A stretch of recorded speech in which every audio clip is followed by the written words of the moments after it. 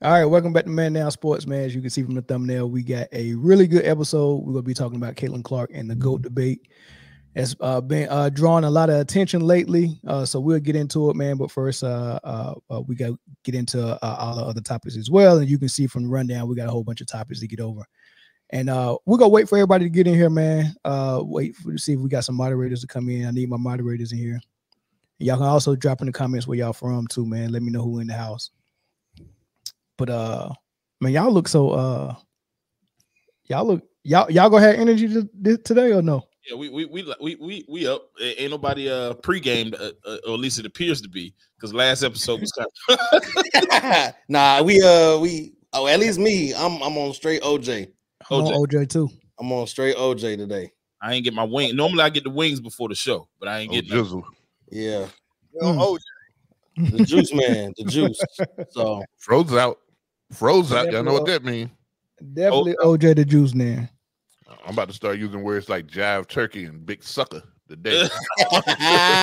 Might as well. I think everybody just kind of like cautious after our previous episode. Yeah. I think we just kind of like we calm waters today. I broke my one rule, man. I broke my one rule last episode. Which was never let anybody get under my skin.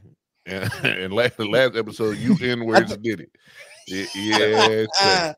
Yes, sir. I think that was the sentiment for pretty much everybody. It was just like that was you got to put a parental advisory tag on that episode. I just don't I don't understand that, how people don't understand the clear, concise points that we be trying to make. And that if someone's an athlete, things that is life, like it's bigger than sports sometimes. But Rasheed Rice about to find out how big life is other than sport. Yeah, hold on. Give me the skinny on Rasheed Rice.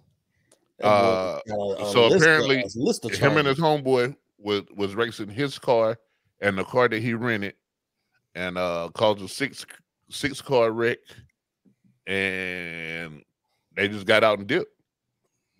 Left the cars, and then there was a video of somebody saying, "Hey man, y'all just gonna leave all this here?" And one of the dudes was like, "Yep," and they just bopped on off. Well, it wasn't nothing. It wasn't no fatal crash, was it?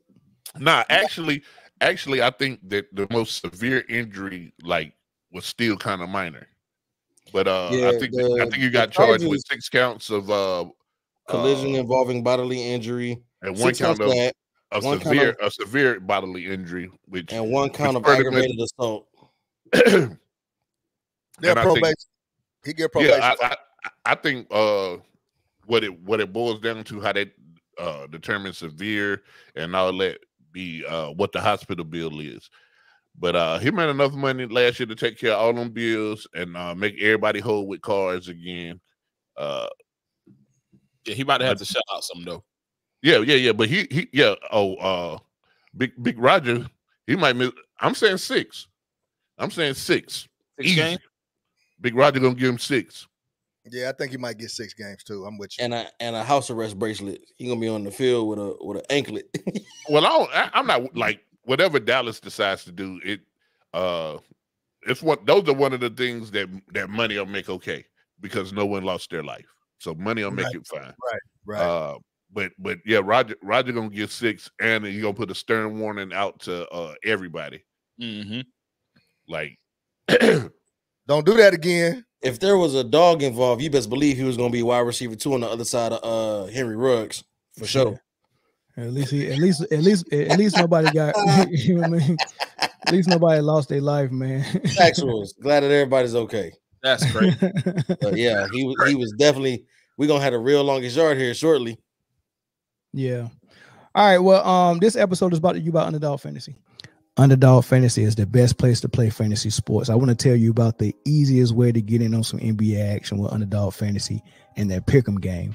Just find your favorite player, or any player for that matter, pick higher or lower on that player's stats, and you can win up to 20 times your money in one night. Pick between 2 or 5 players to fill your pick'em entry. Get every pick right, and you can net yourself some serious cash. Use the promo code Man Down Sports, and you can get your deposit doubled up to $100. You got to check on the map to make sure your state is eligible to play Underdog Fantasy. But as soon as you do, and if your state is, go ahead and download Underdog Fantasy's app. Use the promo code Man Down Sports, and you can, like I said, you can get that $100 match on your first deposit. And I would want to thank Underdog Fantasy for sponsoring Man Down Sports. All right, man. Let's get into it, man. Let's get into it, man. Wait. Well, what's up? Wait. I saw it too. Hey, man, don't get fired because of us, bro. Get fired. I promise. You can watch the replay. It's not even that serious. It kind of is though. But make sure you hit that like button before your boss come. Yeah. Just be quick with the tab switch, brother. You be all right. Mm-hmm. Just put the headphones in and just listen to it. You good, man. But all right, man. Rest in peace, OJ Simpson, man. He passed away, man. He was battling cancer. I don't think nobody really knew that. I don't know if Cameron Mace knew it. They was working with him. They probably did. Mm-hmm. And the crazy thing about it, I was watching one of the episodes. I want to say one of the early episodes when he first started recording on the podcast, and he was telling them because he had like a wine glass with it looked like wine in it, and he said, "Nah, this is beet juice."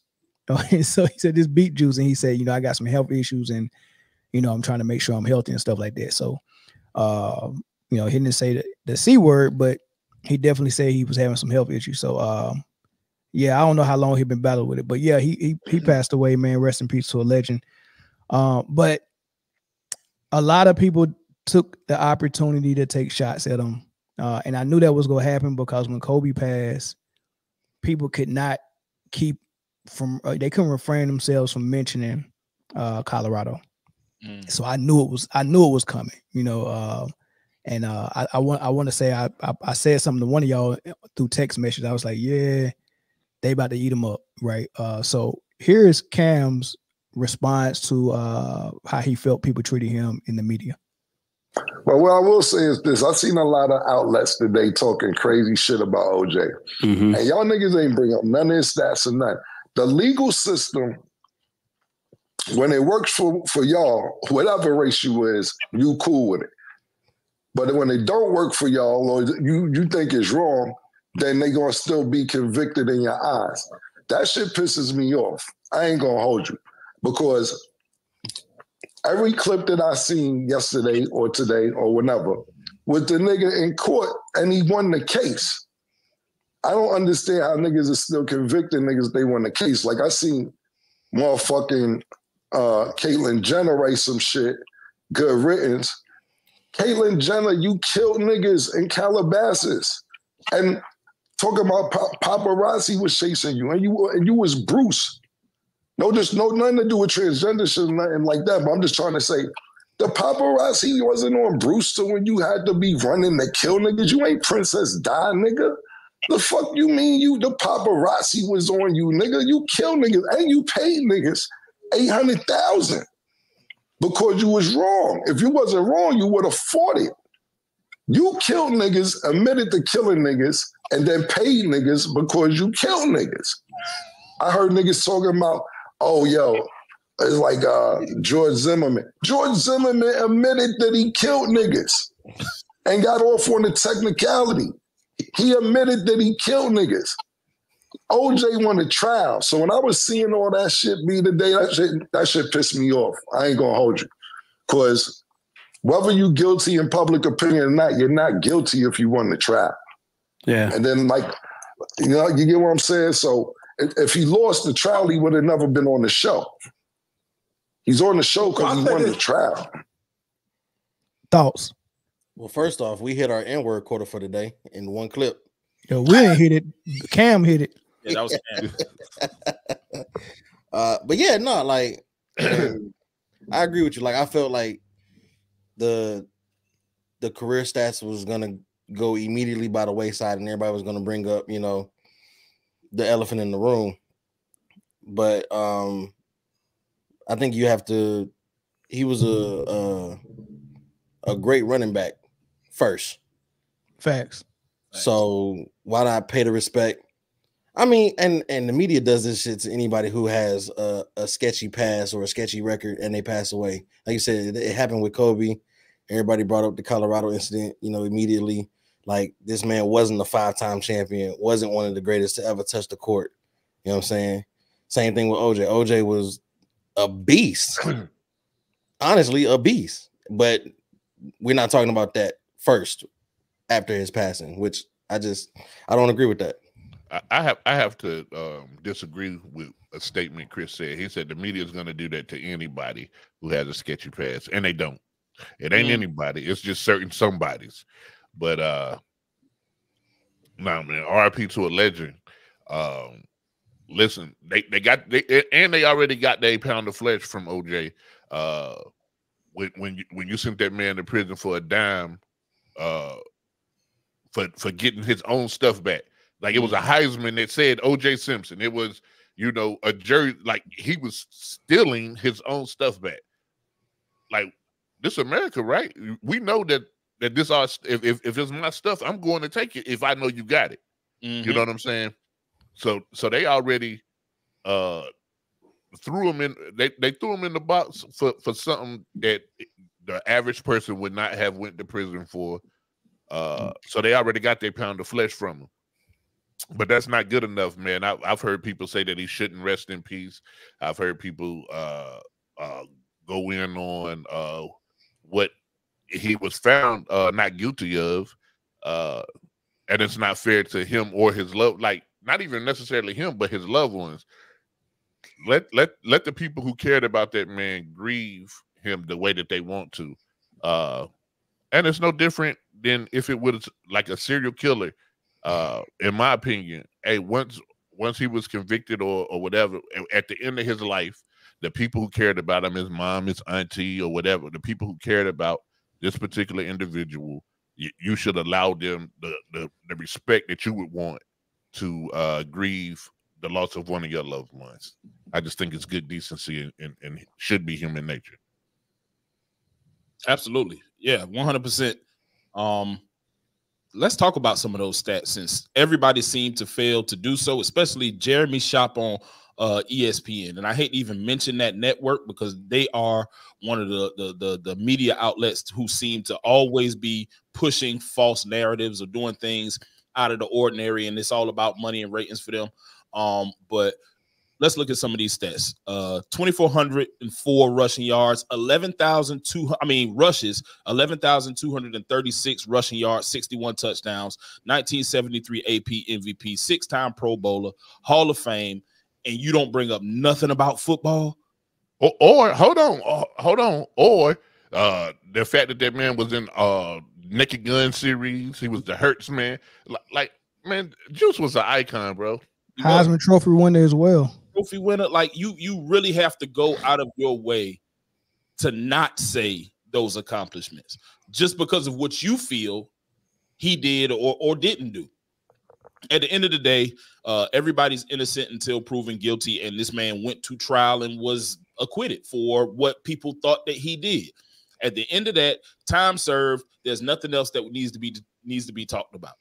Not about that. Let that man live his life. He got family members, and what I did read earlier today is that when he found out he had that infamous C word that's a killer, especially in our culture. He told all his family members, he got all his kids together, he made them sign NDAs to not disclose the information. And I kind of think that he did that for their protection, because had people known before he passed, they probably would have poured this on before he passed. They would have started narratives before he passed. And I really think that they went out of their way to do that now, but I'm glad that his family was at least protected a little bit by not everybody already knowing. So that's just another noble thing in my eyes that I feel like he did. RIP to the Juice, man. Definitely. Oh, definitely, man. Yeah, I like the fact that Cameron Mace had, got to know him and stuff like that. It kind of reminded me of when Dave Chappelle was doing all the skits about Rick James, and Rick James got his last second in the spotlight. You know what I mean? He was on the Chappelle show, and then him and Tina Marie sung the song, their Fire and Desire song at one of the awards. I can't remember the last award he was alive for, and and he got on the podium and said, "I'm Rick James B" and all that stuff, man. And yeah, it was almost like, man, your last hoorah before the curtains come down, and it was good that OJ got to be in the public again and got to be talking about a sport that he loved, and I know he really appreciated that, especially knowing what he was battling and stuff like that. So I know he appreciated that. Mason Cam seemed like they got really close to him. And I thought he was hilarious. He was already funny on Naked Gun, like Jay said, but to see some of his personality on the show, man, it was hilarious, man. It was real dope, man. So, yep, rest in peace to a legend for sure. If you follow him on Twitter, him on Twitter was pure comedy, man. He's hilarious. And to respond to this comment real quick, they say he was guilty in civil court. He was guilty of a wrongful death lawsuit in civil court in 1997 from a jury who had already been found to be corrupt and predominantly white. Not that matters, but a lot of things after he was found not guilty, a lot of things, you know, when they got it on you, they got it on you. You get what I'm saying? So a lot of the things that they were able to do to him after the fact that he was found not guilty had a lot to do with what was going on during that case and the Mark Furman and the dirty cops and all of that stuff that was going on. So at the end of the day, he was not found guilty of the murder of those two people. And at the end of the day, you can say the evidence was overwhelming. At the end of the day, the jury found him not guilty, regardless of what you feel he might have done. So, you know, at the end of the day, we live in America, and everybody seems to always say that every time that somebody has an alt with something that America does. So at the end of the day, please just allow that man to be the innocent man that he was proven to be in court for that death, and just say rest in peace and not even dwell on anything. Mel got the Jew shirt on. He definitely do, Dino. Hey, we all got the OJ, Dino. We all on the OJ today. And Mel got the SC hat on too. Hey man, I got to represent for OJ, man. That man getting put in the dirt, man. He pushing up Daisy. So yeah, I definitely got to represent. People act like they don't know how the American court system works. Like exactly. Listen, if I don't care if it was a speeding ticket, the majority of all of us have went to court with a speeding ticket in our hand, something that we know we did, and got it moved down to improper equipment or something like that. Like, listen, man, the American court system is a debate, and whoever tells the best debate will get whoever debates the best will get the results that they want 9 times out of 10. 5 times out of 10, and then there's others insinuating circumstances where sometimes we know for a fact that there are people who are released 20, 30 years after being in prison who didn't commit a crime. DNA has overturned their conviction, so they don't usually get it right. Yeah. So how you feel about whatever, man, the results were the results. In a court of law, he was tried and not convicted for what everybody assumes that he did. And you got to respect the judicial system, man. Like, show some respect. Like that's the people we appointed to judge things for us, man. And even if we don't agree with them, once all that decision come down, we supposed to respect that decision. You know, no one is calling Kyle Rittenhouse what y'all are calling OJ, and we seen that on camera. Yes, you get what I'm saying? Like we seen that on camera. Him mow down 5 or 6 people, just mow them down, bow, bow, bow. And on trial, what was on trial, whether or not he was scared or not, whether or not someone said we gonna do something to you if we get that gun. That was him killing people wasn't on trial. We seen that on camera. What was on trial was what he justified in it because he was scared. You know, that's totally different from no evidence, and you want somebody to be guilty because it makes sense to you. But respect the judicial system, man, and I think that'll be best for everybody, man, because nobody is trying to put that on Kyle. A Facebook user, I will say 2 things to you. One, the show would be so much better to you if you looked at it on YouTube. Number two, a different conversation for a different day, and I ain't upset at what you said at all. Yeah, not at all. I just would like to focus on the dude's football career because this is a sports show. Yeah, this ain't a political debate. So, hey, the dude had 4.8 yards per carry for his career. That's crazy. That means if you gave him the ball 3 times, that you're probably gonna get a touchdown. Facts. So that's what I like to focus on. I got my own personal thoughts and beliefs about the case and the trial and all that, but that's not the kind of show this is. So, and I don't want to get into that. Yeah, and at the end of the day got to end. So, hey, but look, hey, shout out to yeah, Glow. Yeah, Glow. Yeah, Glow. Yeah, Glow. Hey, Eric, who can you name a running back or a quarterback or a receiver? Not a running back, but a receiver or quarterback that OJ played with. Man, OJ career, he played 9 years. You got to think about it. He played 9 years, and I can't. I gotta look that up. That's crazy. When OJ was playing Jim Kelly, daddy.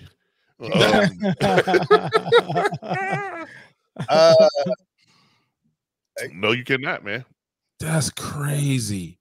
Man, OJ was putting in work, bro. Where is he on the all-time rushing list? Because I think, well, they probably stripped him. Where is he on the real all-time? 13,000 yards, he got to be up there. Now I tell you, I do remember this from when I was growing up as a kid. That OJ was on before that trial popped up. OJ was like a sportscaster. He was knowledge of the game. You've seen him. He used to work for CBS Sports. You've seen him on commercials. You've seen him everywhere. And to be honest with you, I think it was kind of sad that the man beat the case, and he was almost null and void at that point. No, he never was on anything else. So he number 21 on the all-time rushing leaders list. Top 25. And that's only 9 years of work. Yeah, that's 9 years. That's only 9 years, right? He ain't do the Emmitt Smith and say, let me trot my little old self out there and try to get Walter Payton's record and do all that, man. I don't respect. You know what? I was cool with what Emmitt did, but I don't respect it now, man. I really don't. Looking at it, because it's more of a longevity award than what you were actually doing in your prime. Them Arizona years suck, bro. I'm like, man. Yeah, it was sad. It was sad. So just to put this in perspective, right? So OJ 13,000 over 9 years, right? Right. Frank Gore 16,000 over 16 years. Yeah, that's crazy. And OJ first couple of years he didn't go over 500 yards. Nope. Dang, he didn't. That's crazy. But I mean, he started piling them on in a short. Never mind. Continue. Thank you. Yeah. Thank you. That was Appreciate good. it. No, that was a good stop. Hey man, y'all in these puns in the comment. I'm not gonna read them at all. I mean, I've already read them, but I'm not putting on the screen. Y'all in these puns is ridiculous, man. Yeah, it's about the last juice has been squeezed, man. If y'all don't stop, man, that's crazy. Somebody said OJ had 2,000 yards in 7 games. I think he had 1,007 games. I was about to say, yeah, he had 1,007 games because I think it's Derrick Henry high school numbers if that's true. Yeah, he was talking to Cameron Mace on the show one game that Debo, Ayuk, and Kittle all went over 1,000 yards, I think, and I want to say they went over. Did they go over 1,000 in 7 games? I doubt it. I don't think it was 7, but they did something in 7 games, and he was like, I wonder if anybody has went over 1,000 yards rushing in 7 games. And then he was like, that's something to think about. But it was actually him. He was just, it was just him being him. It was him that went over 1,000 in 7 games rushing, which is crazy. Yeah. Somebody in the comments said 2003 across 14 games. Mm-hmm. That's crazy. That's wicked business. That's crazy. So that's the point I like to focus on. Yeah. Put that on the 4-letter network instead of all the other BS. Yeah, all the crazy stuff. Everything else he did, I don't like to even speak on the dead. So yeah. They here to defend themselves. It is under the water under the bridge. Yeah. All right, man. Let's move. Juice under the bridge. Yeah. So let's move to Caitlin Clark, man. This is what I really wanted to get into, man. So pause. Why I pause that? No, that's fair game. No, that's how it's supposed to be. That's how God made it. It's my pause. Listen, not that strong. Never mind. Listen, right. Go ahead. Go ahead. I know what Jay was thinking, and I just need y'all to not even acknowledge. No, because I'm sorry. He almost. Listen, just because she got the forehead size of a Hoover Dam, man. Nah, I'm sorry. I'm sorry. Y'all can pick all y'all want. That's a good. That girl's gorgeous. I'm sorry. That's a stretch, brother. No, it's not. Who you talking about? Well, whoever they talking about, I ain't gonna say no name. But if I was a single man, Chris Anderson.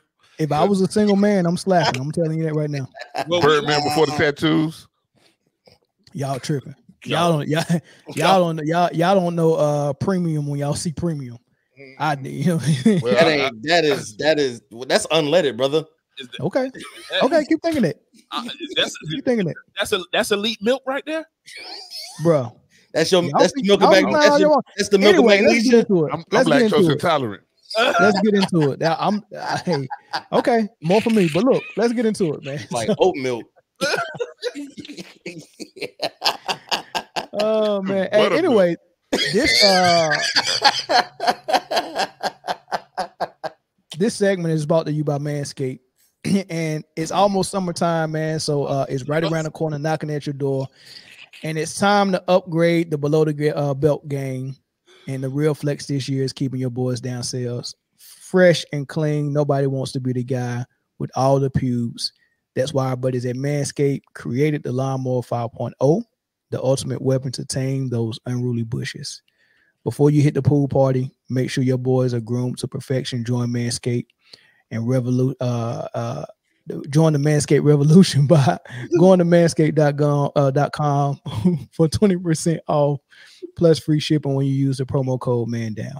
Your balls are thank you. Boy, hey, Kaylin got you flustered, huh? Yeah. That's what got you stumbling over all your words, man. Look, man. Y'all need to get Manscaped, right? Anyway, Caitlin Clark, man. She's going pro. She's gonna be the number 1 pick. She's going to the Indiana Fever. That's a whole nother thing. But a lot of people has been discussing if she's the best college player that we've ever seen on the female side. Is she the GOAT of college players on the female side? It's a lot of conversation, man. I'm gonna play for y'all what Lesean McCoy said about it. Oh Lord, is Caitlin Clark the GOAT, greatest of all time, without a title? I mean, duh, yeah. We talked about how great Coach Staley was, right? How authentic she was. What did she say before she left? She gave her an interview after the game, right? Press conference, this and that. Caitlin, yeah. And the last she said is Caitlin Curry Clark. If you're out there somewhere, and she said, "Yo, you are one of our biggest GOATs. You've changed the game." You guys love to talk about Brianna Stewart and how great she was, right? Taraze, you got who else? You got Maya Moore. All these are phenomenal though. They ain't changed the game, and every they haven't. Like this old girl Caitlin had. Every barbershop talk, right? Yep. Those are real sports conversations, right? From my background, from my culture, right? It's the LeBron, it's the Lakers, it's Patrick Mahomes. Nah, it's Caitlin Clark Curry Clark. Think about this. Think about a time, right? Because let's be honest, we all didn't watch women's basketball, right? Yeah. We had to cover for our job, but that's not a popular conversation. Now it is. Yep. This is not my words. This is what the viewers say. 12 million or something like that? Mm-hmm. 14. I mean, Maya Moore and them wasn't getting that. It's true. No.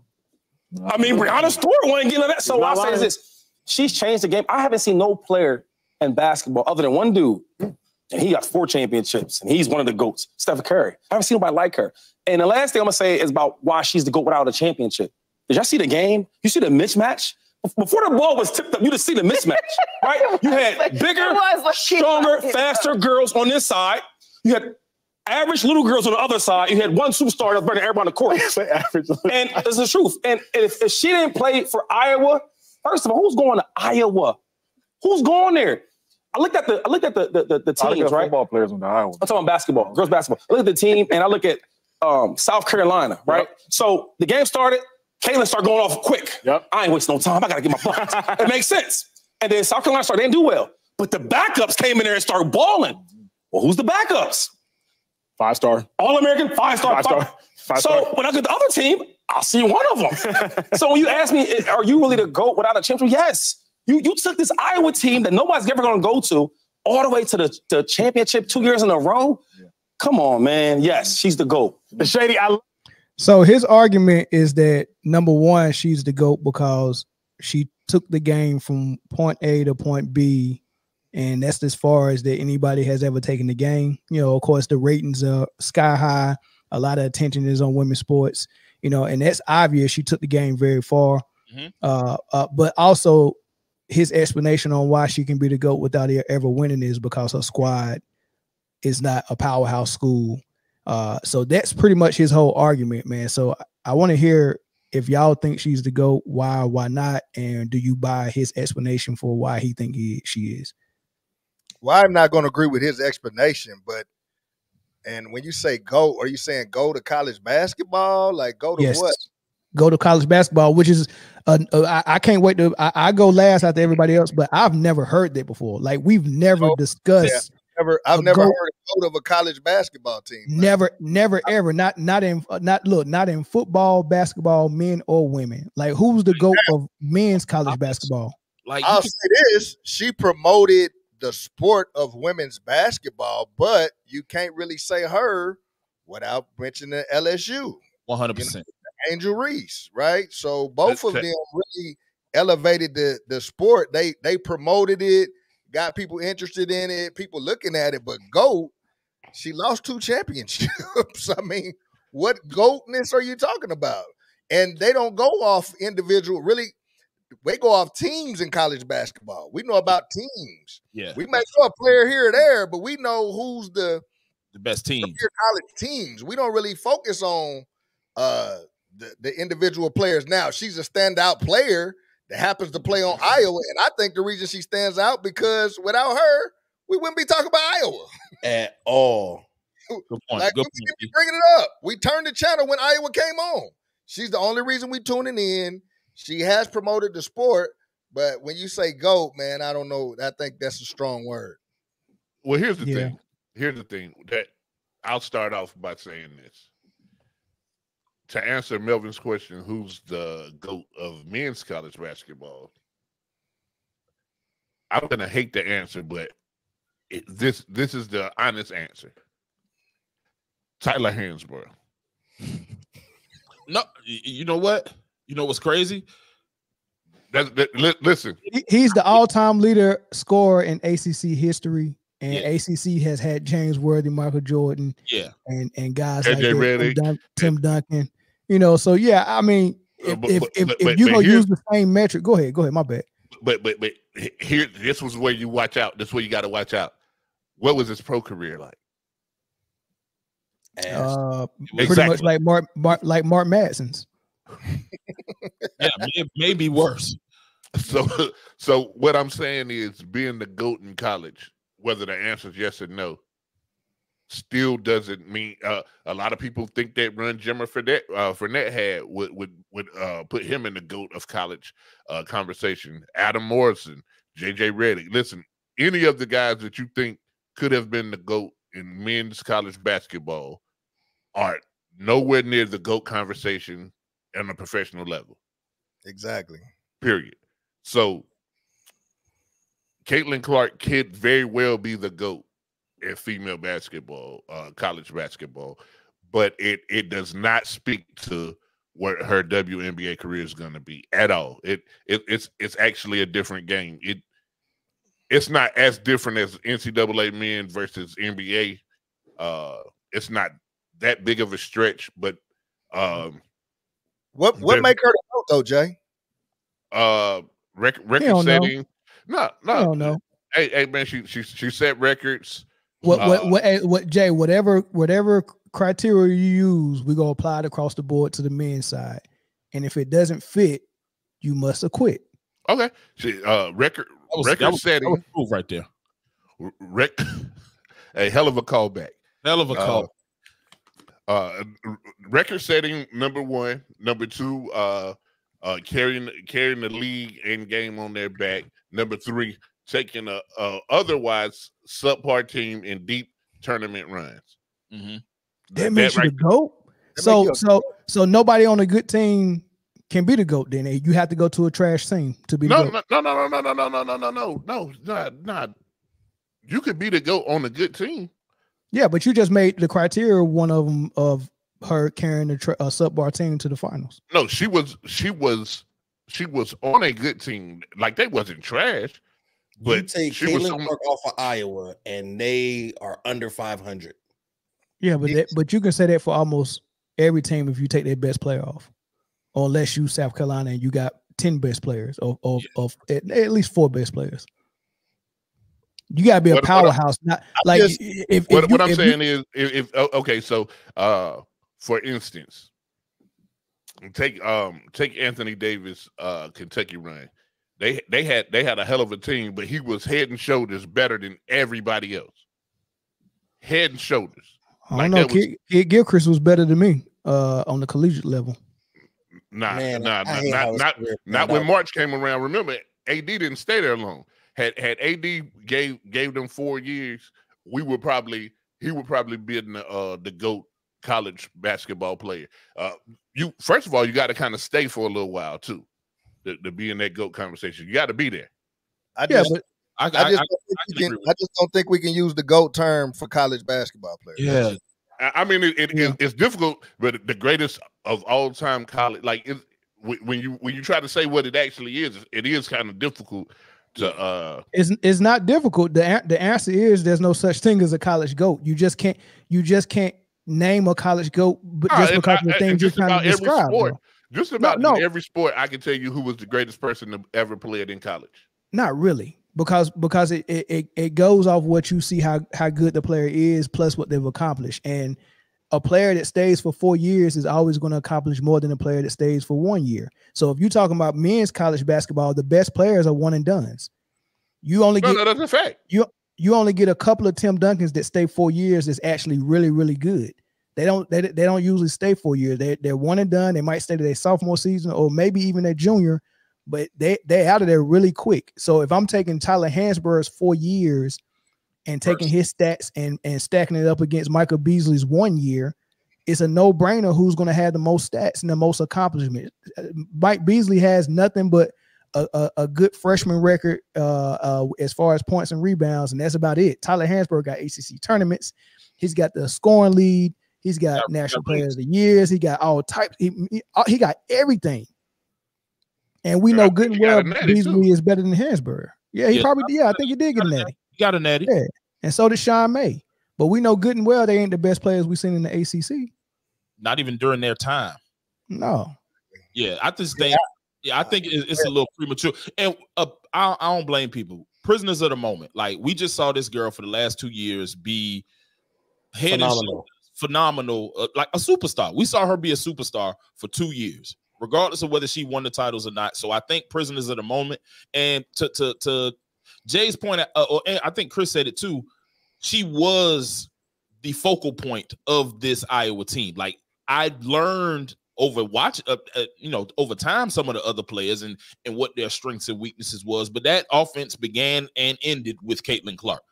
You are set up sometimes to be the star because of your skill set, and that's what that was. She's a skilled shooter. I think me and Mel was talking about it. She is a skilled shooter who is also a playmaker. And when you have that, you run the offense through that. That is going to boost your numbers regardless. You're going to score 40 points. You're going to do, especially if you're doing it efficiently. But when I hear GOAT, I think of what is like skill set. Like, is she better than Cheryl Miller skill-wise? What's she doing on defense? What is she doing on defense? Is she better than Maya? She wasn't horrible on defense. She wasn't no cone. She wasn't horrible. But I'm still giving Cheryl Miller, Maya Moore, Hose Cloud. I will say this: if I name college was crazy. Yeah, if I name 10 girls, the best I've ever seen, Caitlin would be in that 2 handful of girls, the top 10 girls I've ever watched. Right? Yes. Now, if I name 5, if I cut it down to 5, Caitlin might be in the 5, but she might not. It'll be a debate because I know I definitely got Cheryl Miller. I definitely got Maya Moore. Listen, what we've done is we've had the same conversation again about where Steph Curry's legacy is going to put him, because he has one unbelievable talent, right? He has talent all around, but one unbelievable talent. And if if that unbelievable talent to you, to the person who's ranking these things, is important enough or unbelievable enough to put it above well-rounded players, then he will be ranked higher than if you're saying, hey, no, I'm looking at total basketball players. You understand what I'm saying? There's some people who have Curry in their top 5, top 2, or their GOAT. That's true. I don't know no same people that got him in the GOAT, but yeah, they do. No. It's a lot of. It's the same people that are saying that because, like somebody said, Caitlin Clark changed the game. That automatically puts her in the running as to be the GOAT of women's college. Yeah, but listen to the people that's saying that. It was Lesean McCoy. Have you seen his hairline on the sides in the top? No, but I'm just saying that the same people that have Curry. This is a football player who couldn't name any other female athletes from the past. Like he's just now learning. He couldn't even pronounce hose claw. Yeah. Like you can tell when he's talking, he don't know what he's talking about. But not only that, those are the same people that are saying that Curry is the GOAT because Curry changed the game. When you change the game, or when you quote unquote change the game, a lot of things have to happen in that one time. Number one, there has to be a player with a really good skill set, a really phenomenal talent, or whatever.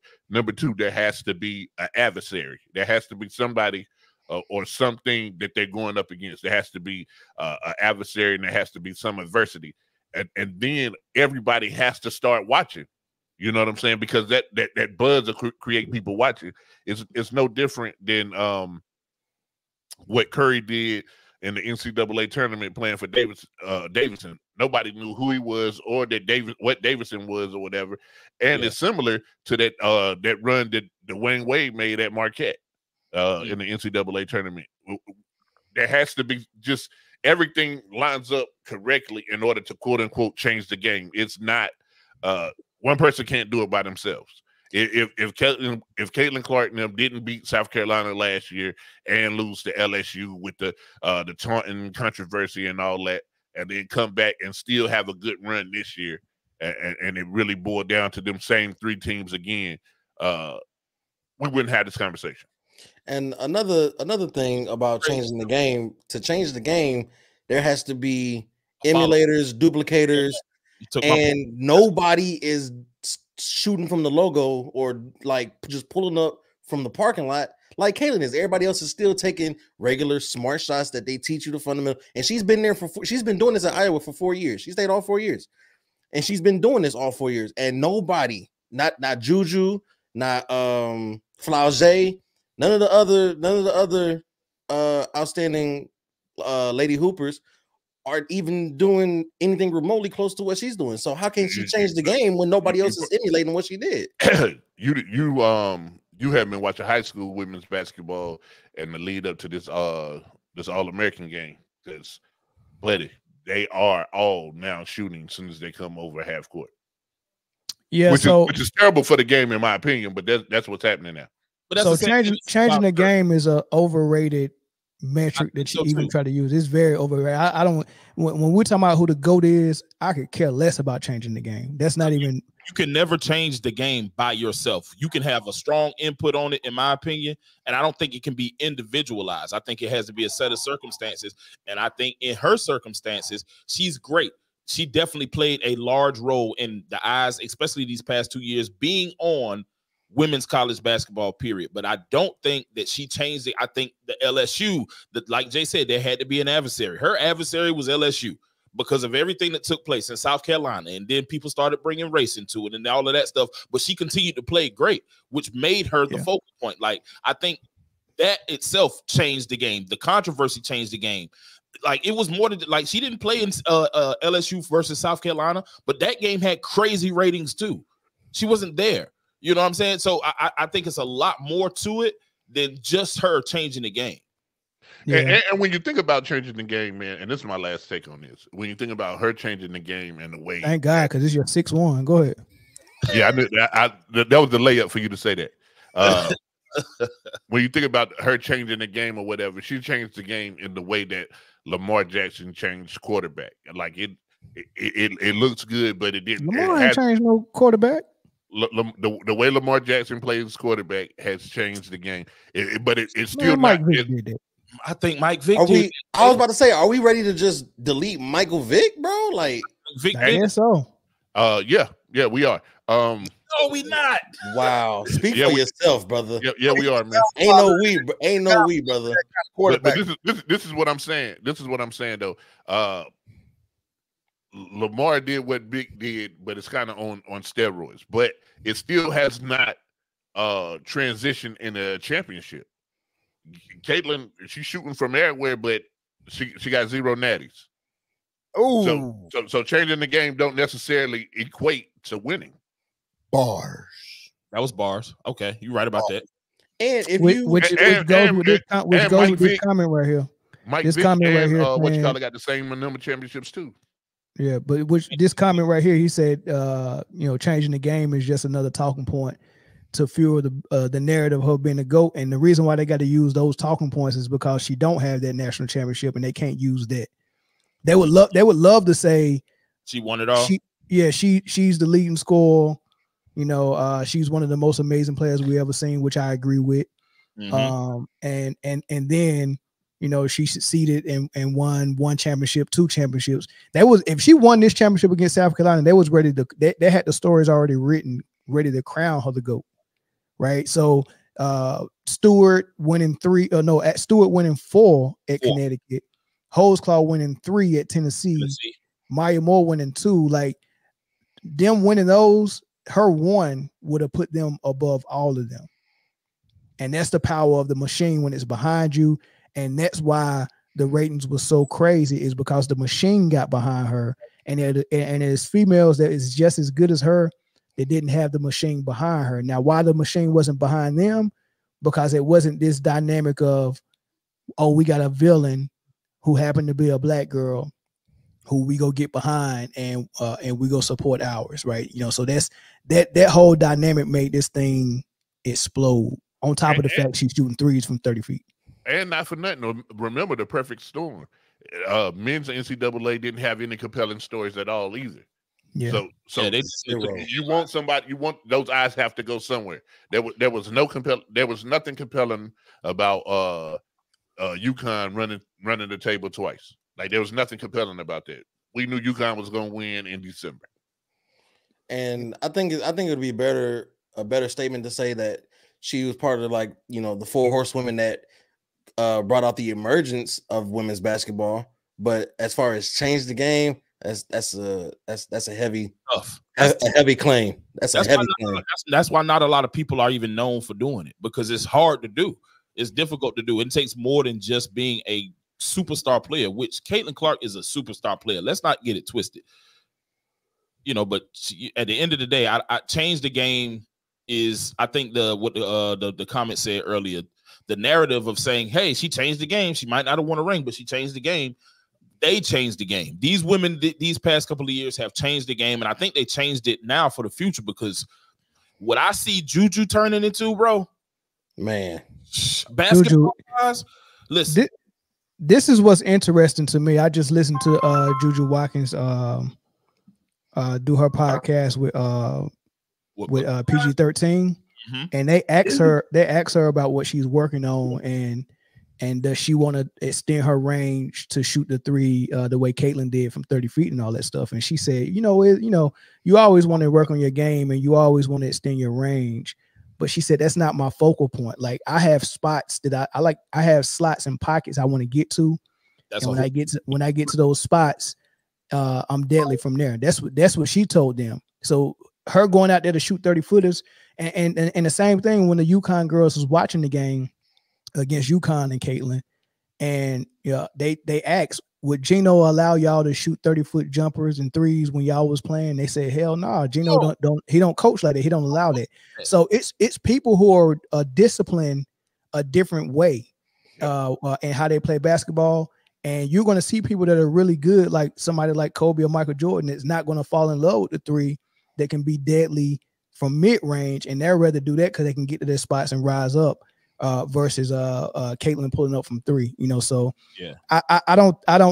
So to this comment is on the screen explaining to me what female college player is better than Caitlin. I just named one, Juju Watkins, but if you want to go back before that, I think Holesclaw, Stewart, and Maya Moore and Cheryl Miller definitely has something to say about that. Now, I think what you're seeing is someone as exciting, and Tarasi as well, someone as exciting as Caitlin that had the freedom to play with her, like her hair was on fire and play that way. Everybody don't have the freedom to do that. Steph did that at Davidson because he wasn't playing for Coach K or some coach that was gonna Roy Williams that was gonna put him in a system and say you do this. Yes. Yeah, exactly. Hey, you know what I mean? Hey, and I'm gonna just say this, bro. This is my last take.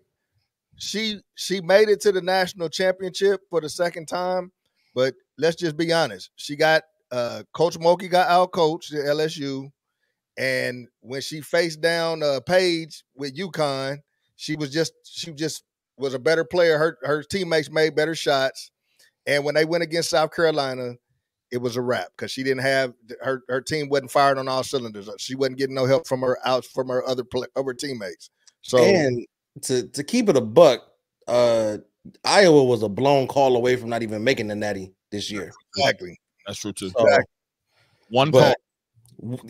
And that was like an egregious call, but horrible call. You never leave it in the hands of the refs. So phone lines are open, man. We'll take a couple of phone calls, man. Caller from California, what's up? Yeah, it was tough, Dana.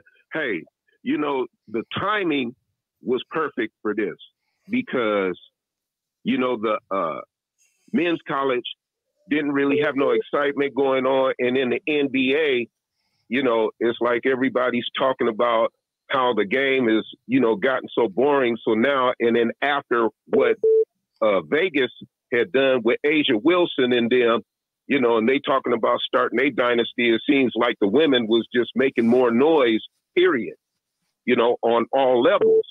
And I think what they were trying to do was, market that, going into the WNBA. So, of course, Caitlin is the best player out there right now. We can't deny that, but it's like you guys said, she had to have somebody to go against.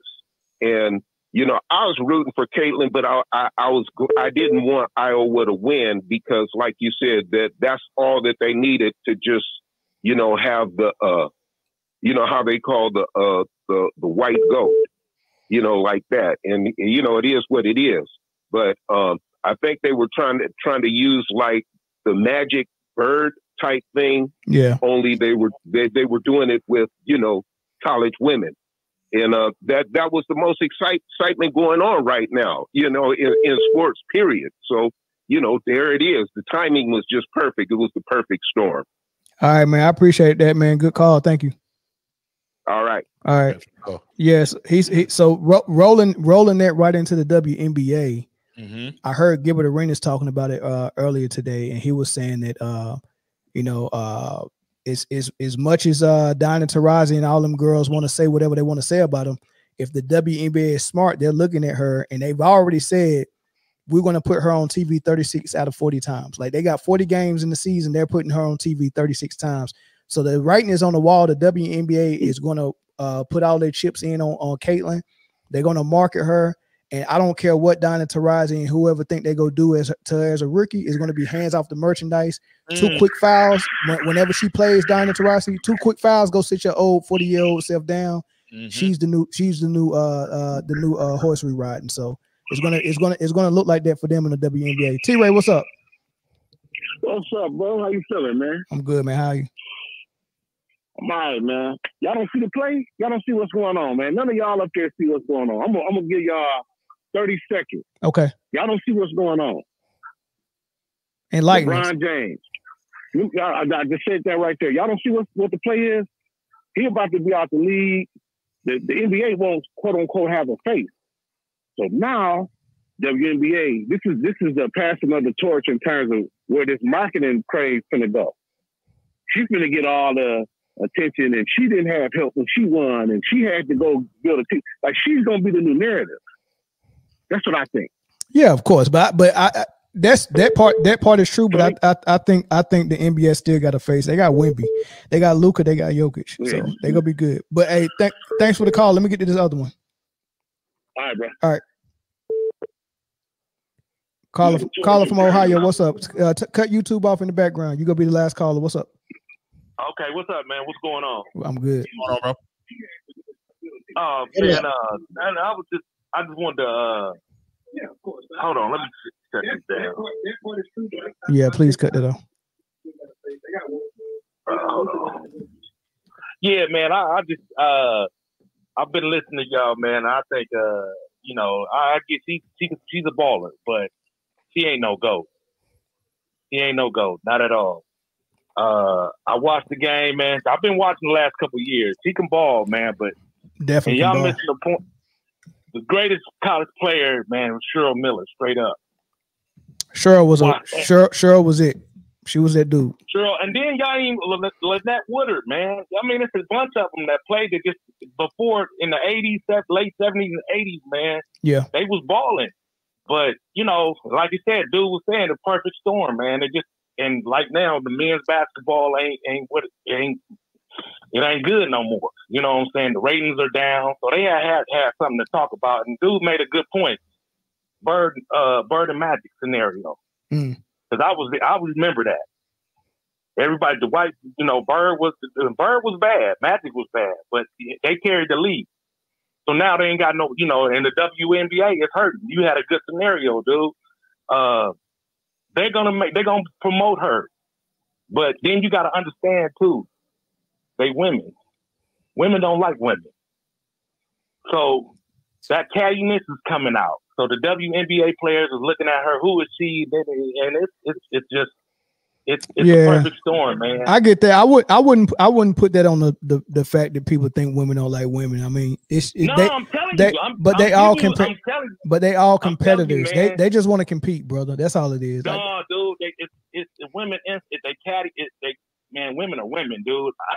I'm telling you, dude. It comes out. I know they're competitive, but it comes out. So you got to think about all that. See, and that's the thing, man. Like I said, they calling her to go, and I said that ain't no GOAT in college basketball, but the greatest basketball player is Kareem Abdul-Jabbar, straight up. From high school, college, and pros, man, I don't see nobody with a resume that. Yeah, you're right. Kareem got one of the best resumes out there. Kareem out there, as far as winning, Bill Russell, and as far as everything, Michael Jordan. So. Yeah. I mean, Michael Jordan, and see, even with Michael Jordan, that's another topic, man. We gotta close this one out, man. I just wanted to get my little 2 cents in, man. Good looking out, dude. All right, thank you, bro. Brother. Go Michigan. All right, man. Anybody want to beat a dead horse? Nah, that horse is deceased. That horse is gone, bro. The way Chris and Jay was bringing them takes back to bike. Last man, that horse is bludgeon right about now. Golly. Hey, how they be at the meetings when everybody be wanting to get out? It's always somebody want to piggyback. Well, let me piggyback off what Chief just said, and that's what I'm trying to go get drunk. Stop talking. All right, man. This will be quick, man. This will be a quick one, right? I just well, you know what? Let me play Allen Iverson when he was talking about his statue, and then I want to get y'all thoughts on what y'all think about the statue. The team unveiled your statue on Legends Walk, joining the Philly greats of Barkley, Wilt Chamberlain, Dr. J. What does it mean to finally have a statue? Man, it's a blessing. It's a blessing. It's something that I never dreamed of. But I think the most important thing for me is realizing that I didn't do this by myself. You know, both of you guys played the game. And you know that you can't do it by yourself, man. So many intricate people that's in your life that help you, you know what I mean, accomplish any goals that you accomplish. So he seemed thankful and grateful for the statue. He didn't seem to have a problem with how the face just looked like no facial expression at all. The face don't look like he was playing no ball. And then that little crossover, Lord have mercy. And then the statue looks about the size of the MVP trophy. And but I think that's par for the course for Philly. I think all of their statues or looks like that, right? So, but dang, but for AI though, I know he didn't bring you no championship, but you got to give AI that little trophy. I mean, that's not a statue, that's a big trophy. Yeah, that's a big trophy. But man, give me y'all thoughts on it. First off, man, my man's braids look like a nutsack, bro. They disrespected the braids, dog. Terribly. I'd have been like a what? Bro, look at the thumbnail, bro. Man, listen, that is bad. That is bad. Like we had gripes with Kobe's first statue, but you know, it kind of grew, right? But that is not, and think about it like this, right? The city of Philly gave Rocky, a fictional figure, oh Lord have mercy, a better statue that Rocky actually looked like in Philly. That he actually looked like Sylvester Stallone. Yeah. Who is this? Who is this? Yeah, that's pretty bad. If it wasn't for the fact that Rocky got a dope, huge statue, I probably could be okay. All right, well, y'all just missed the mark. Y'all, I mean, it is what it is. But come on, man, you can't have a fake character with a bigger statue than all the Philadelphia greats, man. That's crazy. It's His crazy. statue looked like the N1 logo. That's exactly what it looked like. Yeah, and I would rip that dude, whoever that is, because that ain't Allen Iverson. You see how that close is? I'm taking that. Look, that look like a little kid statue, man. That's an action figure. They got an old ornament up, the old Christmas ornament on that bad boy, man. They get this man a Christmas ornament. Man. Hey, look how his legs look, man. His legs look so. Man, why they do the answer like that, man? They had to do him like that, dog. Man, yeah, I feel bad for my dog because I know there's no way, like, he might be grateful for the honoring aspect, like, hey, I got a statue. Yeah, but I know in his head when he saw it, he was like, nah, I know they didn't play. Like, he seemed excited. He like, yeah, man, it's a blessing, man. Yeah. He took the political answer, man. He's like, just get me out of here, dog. It's not about me. Clearly, it's not about me. Hey, y'all couldn't have called him and asked him what he thought about the statue. Y'all think he's seen it beforehand? Nah, I don't think so.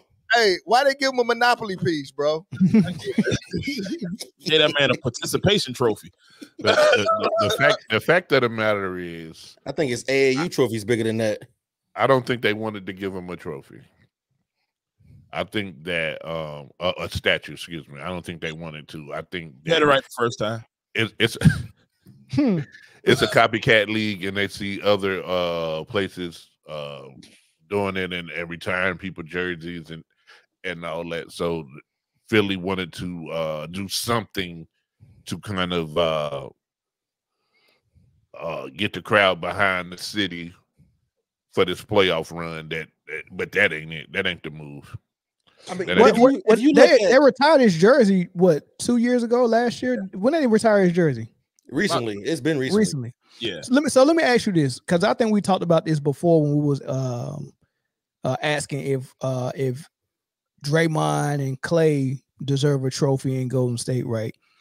Who deserves a trophy? Who deserves their jersey retired? And who deserves both? Right? Who do y'all think? Like, in my opinion, I think it's okay to retire Clay's number 11, Draymond's number 23, and of course Steph's number 30 in Golden State, and maybe even Kevin Durant's 35 in Golden State, right? So you retire 4 jerseys. If you want to retire Iguodala's, cool. I 5 jerseys, right? But I think only Steph deserves a statue, right? I agree. Now, with this Iverson thing, I think Iverson also, just like Steph Curry, deserves his jersey and a statue. Yeah. Right. So, but what y'all think though? Who deserves a trophy? I mean, I keep saying trophy, but a freaking statue. You right? Because no, that's what it was. Draymond and Clay and Steph will probably get a trophy. I mean, a statue with like all of them in a huddle with Steve Kerr. They'll probably get a group statue, and then Steph will probably get his own by itself. because they want to separate. If you just if that's so rainbow to me though, Jay. It's so rainbow. I'm gonna be honest. I don't think Draymond get a statue. No, he will. He will. They that cheesy in Golden State. Nah, but they want to separate. They want to separate Draymond and Clay from Durant and Andre AI. Man, it just disgusts me how they operate in Golden State. Yeah, bro. Draymond, in my opinion, is I think he is a pivotal. He was a pivotal piece in their championship run. So I get if you want to retire his jersey because of the amount of championships they won, Clay too. But nobody deserves a jersey. I mean, a statue out there except for Steph to me. Like I wouldn't even be mad if they didn't retire Draymond's jersey. Yeah, but Draymond be lucky if he get that. Yeah, that's what I'm saying. I wouldn't be mad, but Curry is the only person in this dynasty, in this run that they've had, because none of it moves without him. I think you can find another Draymond. I think you could have found another Clay, possibly. Well, Clay in his prime was a dog. No, they found one. His name was Poole. They had his replacement. Yeah, they did. But I think that duplicating Steph was impossible. So he knocked his replacement out. Yeah. Yo, this comment killed me. Clay gets retired. James gets a coupon for 2 at the Waffle House. I mean, he already got 2 max contracts, man. But what else he want? He about to ride Steph back all the way into the Hall of Fame. Yeah, somebody said what else he want, man? Somebody said in the comments that Draymond's statue will be putting Gobert in the chokehold. Nah, you know what? Hey, they gonna it should be a backpack with number 30 on it. Yeah, it should. Nah, it's gonna be the one leg up for all the nut shots. Nah, Steph will get a statue, but Steph will have on a book bag, and the book bag will have Draymond's name on it. Because that's how he's carrying them. He should be shooting a 3 with a book bag on, and number 23 should be on the book bag, and I'll be okay with that. Yeah, because that make more sense. That's only fair. Man, I'm with Zoe on that one, man. The only person who should get a statue is Steph. He's the reason why they was there, bro. So facts. You know I'm with you. If you want to give Clay one, I wouldn't be too mad about it because they was a dynamic duo, the Splash Brothers. If you want to go with that angle, but Draymond, man, Draymond ain't did nothing unless you want to put some boxing gloves around his.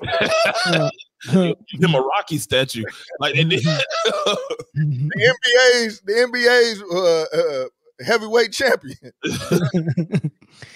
All right, man. Let's get into the last topic, man. We go talk a little bit about the playoffs, man, and look like we're gonna make really good time today, Eric. So I know you was concerned about the time, but we're getting some into these playoffs matchups, man. Let's start with the Mavs and Clippers because they are locked right now at 4-5 on the West. Yeah, so and that's something they've seen each other every playoff for the last 3 years. I think last 3 years, and I think a play in 1 year. Yeah, they seen each other in the bubble, and then they seen each other the year after that. Mm-hmm. I don't think they seen each other last year. No, because remember Phoenix bounced. Phoenix bounced LA. Yeah, so, and it's 1 year that them didn't make the playoffs, so they didn't see him then. That was year last, though, I think. Yeah, but listen to KG talking about it. That series right there, that's gonna be. I'm just watching the league not be ready for playoff basketball. The league looks tired. You're gonna see the league looks tired. 5 of the most prolific scorers ever in this series. Who gonna show up? This gonna be the 4-5 gonna be a party. This gonna be a party right here, boy. Because the way Georgia's playing I'm cool with no defense in this. I'm cool with no defense in this series. I'm cool with a 160 to 165 score. I'm cool. I'm cool with that. The over, man, I'm cool. The over 375. I'm cool with the Clippers and the Mavericks saying, let's get it. I ain't interested in no series in the West, in the East. Yeah, it is. What? Man, that Mavericks, that Magic Cavaliers, that's going to be a get-on. If you like the 4-5 over here, you're going to love that 4-5. Them young boys against semi-young boys, I mean, I ain't gassed. I'm gassed with the Knicks, Pacers. You tripping. All right, so they hyped about that 4-5 matchup. Paul Pierce said they're going to have 5 of the most prolific scorers in NBA history. That's Kyrie, that's Luka, that's Kawhi, that's Paul George, and that's Harden. If you want to count Westbrook, that'll be 6, but I don't count Westbrook. But that's 5 of some of the buckets. All buckets. All straight buckets. So how y'all see that turning out? Hey, I think it's gonna be the Clippers, man. I agree, E. Yeah, I think it's gonna be the Clippers, bro. The Clippers, they played them a few times over the last few years, and the Clippers own the tiebreaker. So I think it's the Clippers, especially if PG-13 is playing like he's playing right now. Right, if he's playing right now, and Kawhi's doing his thing, I think it might be too much. It's supposed to be too much, but Dallas got something behind them that the Clippers ain't got. Oh yeah, Zebra, and that's the machine. The machine. The machine is behind. Watch Luka get this MVP too. Man, heating up. That talk has been heating up. Oh man, and I've been seeing it a lot, and I'm like, wait a minute. These guys were fighting for a play-in, and I do contribute some of their emergence to Luka moving up the ranks. But my God, I think that I contributed to him because he's finally letting Kyrie be Kyrie more. And I think that balance, along with a lot of those trades that they made to shore up some of his defensive deficiencies, has allowed them to play some really good basketball. I got to give credit where credit is due. Dallas has been hooping lately. But I think a lot of that is Luka saying, okay, I can't be the primary ball handler and playmaker if I need to be the primary scorer. Let me give this ball to Kyrie, and I ain't gonna move too much off the ball, but I'm gonna go stand in this corner, and then I'll wait for him to give it to me, which allows Kai to do what Kyrie does. And Kyrie has been playing out of his mind. Out of his mind. He looked like Cavs Kyrie right now. He looked like Cavs Kyrie. Hey! I say this though, he gonna have to play out his mind. That's true too. He's gonna have to play out his mind. How short is the leash on this Mavs team? Because if they don't, it's you at least need to make it to the Western Conference Finals. But the ceiling is you got to win the whole thing, right? At what point do we start,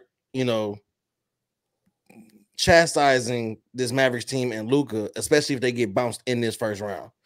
Because this is a continuous I've been thing. Doing it. Yeah, I've been doing it, but if you're talking about if mainstream media goes, mainstream media, that against their narrative. If he gets that leash as long as the day, that leash as long as the night and the day. Yeah, I don't believe in conspiracy theories, so I just think the Clippers is gonna take it. So you don't believe there are no men on earth that is getting together and conspiring about a plan. I don't. Black folks been using that excuse for over. No. So when we in our group chat and when we're in our group chat and we're discussing what we're going to discuss on the episode, that's called conspiring. So we're doing something behind the scenes that nobody else knows about. Our group chat is a conspiracy.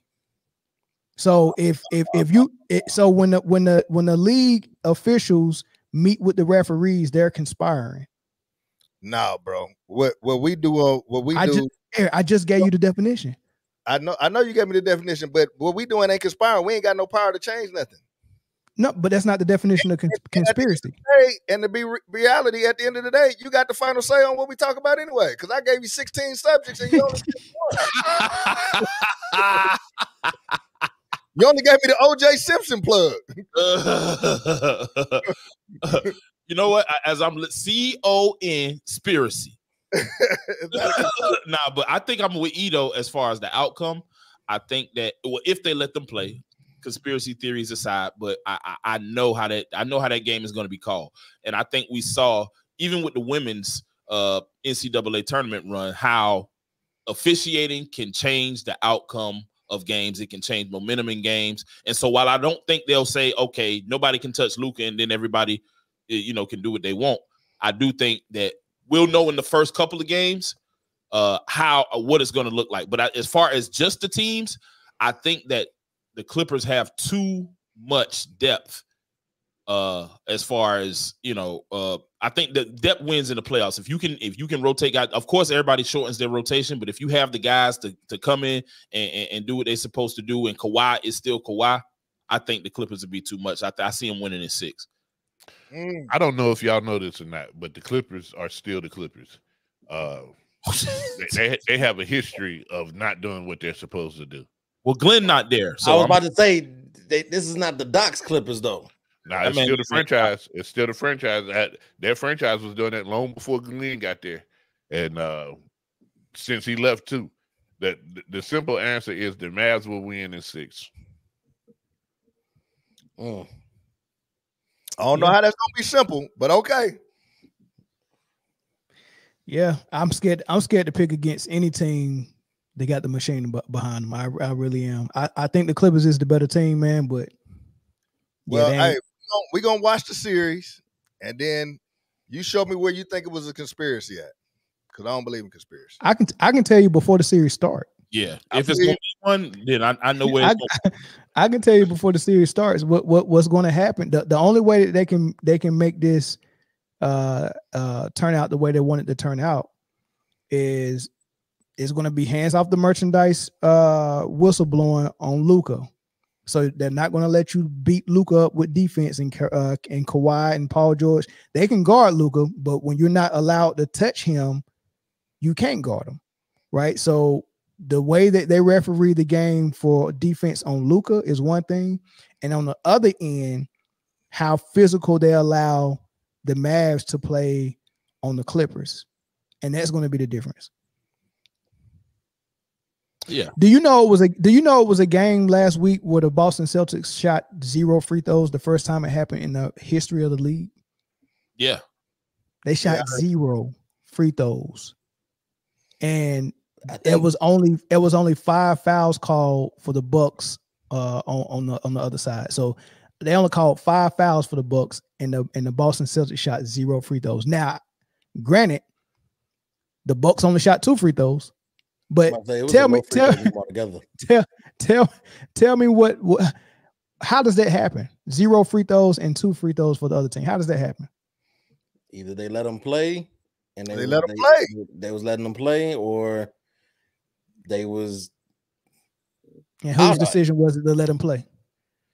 The league, for sure. Conspire. Hey, it's excuses and results. It ain't no conspire. Excuses. Hey, it's excuses and results. If you blow them out by 20, it don't matter. Yeah, it gotta be that's how you overcome that though, for real. You gotta be scoring points, a lot of them, to where the calls don't matter as much. Hey, because if that's the case, Iowa would have won then. On the girls' basketball team. Ain't no defense for made shots. Sure ain't. Ain't no defense for made shots, boy. Ain't no defense for made shots for sure, man. The machine equals Caitlin and Luka future conspiracy. Yeah. Hey, listen. You never mind. Go ahead, E. Now I will say they might want Luka. I can see the masses wanting to see, if you want to say the man wanting to see Luka get a championship. I can see that, but I just hate to see the dude play, man. It's the ugliest player I've ever seen. It is. I can't get over it, dog. Which one of them is the 4 seed? The Clippers are the 4 seed, yeah. So they got home court. Mm-hmm. Yep. Yep. That settles it. Mavs in 6. Well, you said the home seed. The Clippers really ain't got no home court though. Until next season, they building it. Yeah, it's built. It ain't built. Finished. It's finished. And anybody on this side of this for in Riverside County all the way to LA County ain't nothing but Lakers fans. You ain't gonna see no Clippers fans. What's his name? Steve Ballmer. He'll buy him. There'll be fans in there. What other series y'all think will be interesting, or who y'all think is the team to beat? Is it still Denver? I think it's Denver, bro. I mean, it's hard not. I mean, yeah. You can't discount them, but yeah, that's what I. If the Lakers don't make it, if the Lakers don't. I will say this. My booking pick is that Denver will not make the Western Conference Finals. What? That ain't too bad. That ain't too bad. I ain't mad at that. Who gonna put him out? I'm not sure. But I will say this: if the season finishes, like it is right now, and Phoenix is the 6th seed and OKC is the 3 seed, that's gonna be a series. 3-6 matchup. That might be a good one. Ooh, that's gonna be a series. I'll tell you what I want to see. I want to see Boston actually win, though. Yeah, that's what I was about to say. Boston is the 1 seed. Of course, they got to play him, and I just feel like they don't want to see Jimmy Butler again in the first. Boston in trouble. Jimmy got to get out the play-in. Yeah, I think he will. I think he'll get out the play-in. I think Miami, they do this all the time. Like, they suck in the regular season, and they put themselves in bad situations. They went to play-in last year and lost the first game. So they had to win the second game in order to even make the playoffs. And you've seen what they did to Boston last year. I think that this is the make or break season for Boston. Just like he said, they gotta win it. But my God, did you see the way them boys got blasted the other night? Like, they got beat by like 30 something. It was ugly. Nah, you talking about against the Knicks? Yeah. I mean, the game got closer because of trash time minutes, but yeah, I think because Boston has it locked up, they got home court throughout the playoffs. They coasting, which is you don't do that. You don't do that, right? You play to the final buzzer, but I understand how injuries is, And then once the game was really, really out of hand, the starters was out at the end of the third quarter, right? The game was over. But I don't want to take too much stock in the fact that was the outcome of the game. That the Knicks, I think it's more so a testament to how the Knicks look than it is how Boston looks, right?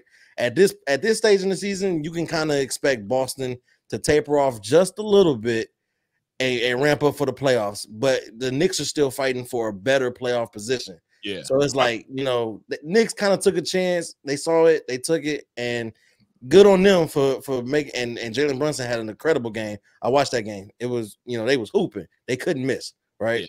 Yeah. I think that's more, like I said, I think it's more focused on how good New York was playing versus looking at it as how bad Boston was playing. Everybody is due for one of those games anytime in the season. I hope you're right. You're right. Looking at the contracts Boston giving out, they ain't gonna have 4 players on the contract next year. Boy.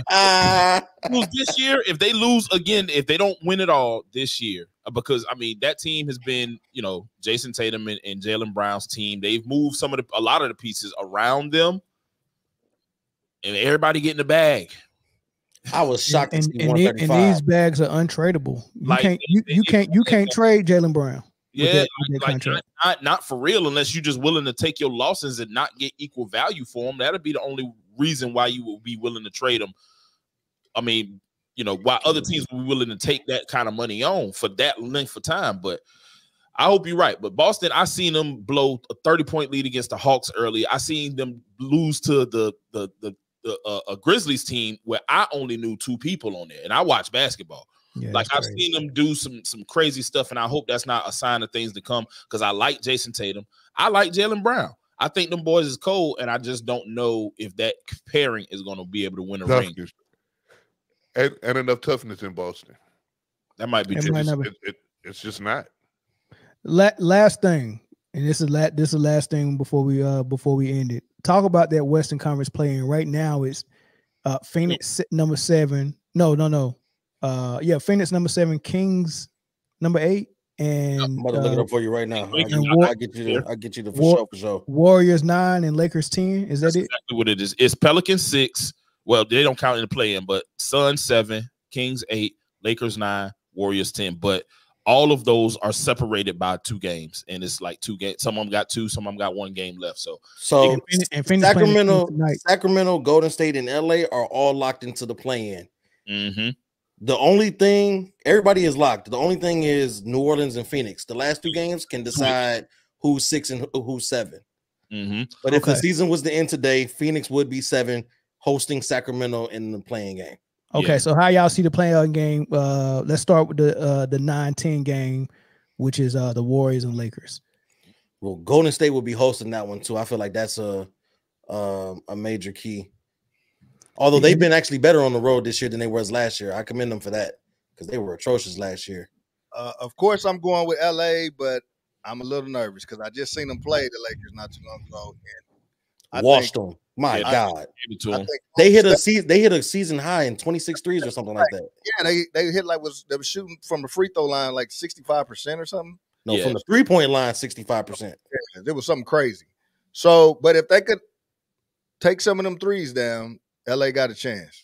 Yeah, and what I will say is all of them, the last 3 seeds got the same record. So who hosts the games? They're all in the play-in, but who hosts the game could change within the next couple of games. And AD didn't play on that game either, though. So he didn't. He did.